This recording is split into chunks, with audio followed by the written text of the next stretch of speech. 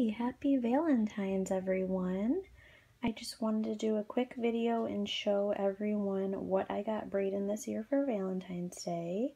I always put together a little something for him to have on Valentine's Day because it's fun. I mean, to me, it's a family holiday.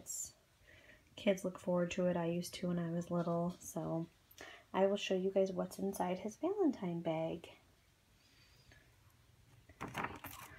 So the first thing is just little stickers. They're little frog with hearts, kind of like a Valentine's Day stickers.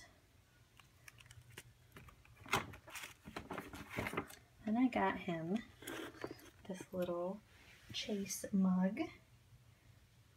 And it's got just some little candy. That little heart has candy inside, but it's Paw Patrol, and this is like not a regular mug. It's actually like kind of plastic and foamy on the front. Thought that was a little cute. It's just little candy in there.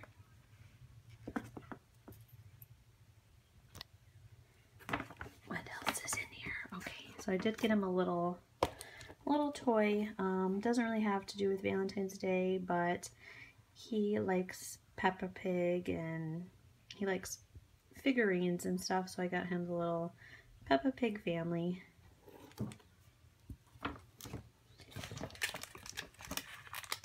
And then this little item, it's a Mash'em, Thomas the Tank Engine Mash'em. It's a little surprise who's going to be inside, which train.